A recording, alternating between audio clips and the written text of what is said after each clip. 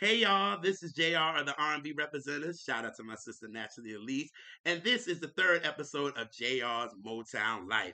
The song that I decided to talk about on this one is The Temptations, Ain't Too Proud to Beg.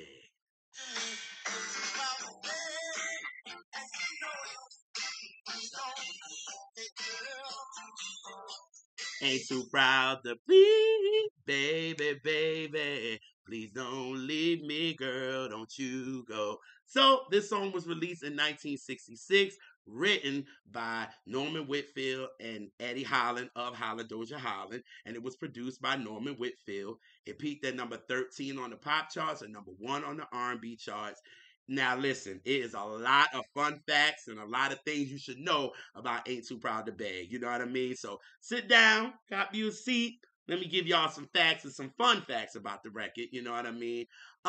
So this is 1966. By this time, the Temptations is cranking out hits from their main producer, which was Smokey Robinson. He has done The Way You Do the Things You Do, Since I Lost My Baby, My Girl.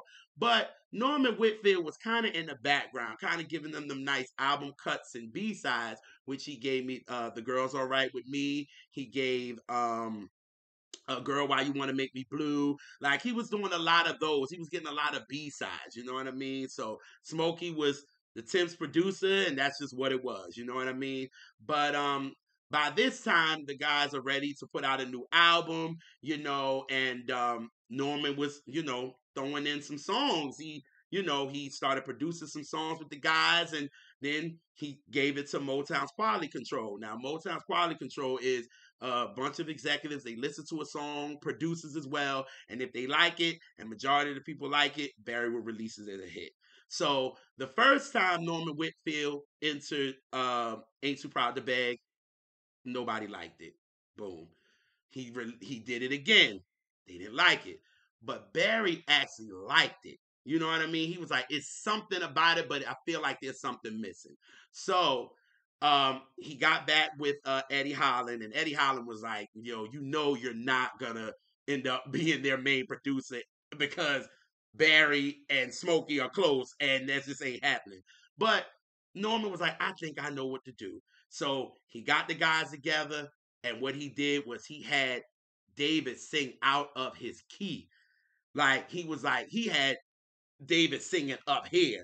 And even Otis in his book said by the time they were finished with that record, David was sweating all in the studio. Like, he worked to get this vocal for this record. You know what I mean? And it was like the Temps liked it. They liked the sound of it. They loved it. They was like, okay, this seems like a hit. Boom, boom, boom. So they recorded Get Ready with Smokey, and this time, David is on, not David, Eddie's on lead. Eddie's on the lead, so finally it's like, you know what, this is 2 hit songs, everything is going to be cool.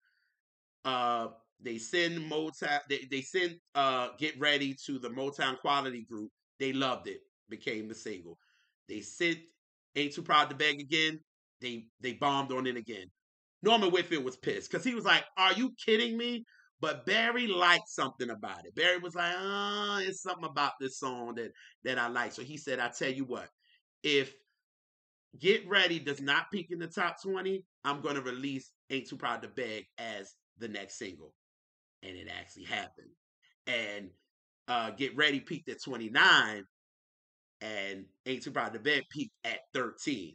And the thing at Motown, whoever's producer song peaks higher on the charts become the main producer.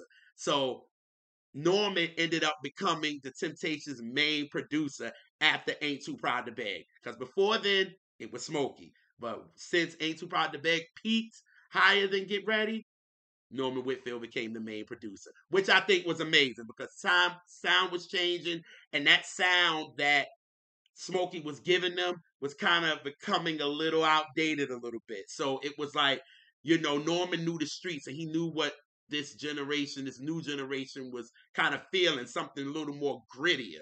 You know what I mean? And obviously David giving that grit because that's what David has. You know what I mean? So these guys didn't even know they were on the road when this song became a hit. They didn't know it was a hit until they got to American Bandstand and they had to perform it because it was a hit. So you never know what goes on behind the scenes when it comes to these hit songs that we all love. You know what I mean? But that was the moment that Norman Whitfield became the Temptations main producer after that. You know what I mean? So yeah, so many people actually covered this song. The California Raisins is my favorite. It takes me back to my South Carolina days when my mom got that VHS from Blockbuster.